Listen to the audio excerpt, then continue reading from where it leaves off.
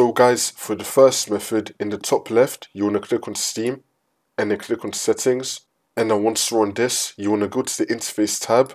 You want to find Client Beta Participation. Click on the drop down, and then select Steam Beta Updates, and then click on Restart Now. It's now going to restart and update Steam. Wait for this to load, and then once you're back on Steam, you want to select Play Game. See if that works for you. If that's still not working, then you just want to wait a bit, because right now I'm recording this on the 17th, and the Black Ops 7 trial only appeared on Steam a few hours ago. So maybe we just need to wait a little bit and then try again in a few hours time. For the last method, if you want, you can play the Black Ops 7 trial on Battle.net instead. There's going to be a link to download the launcher down below in the description. Once you download it, just go to the Home tab, scroll down, and then select Black Ops 7, Play Free Now. And you can then download the trial right here.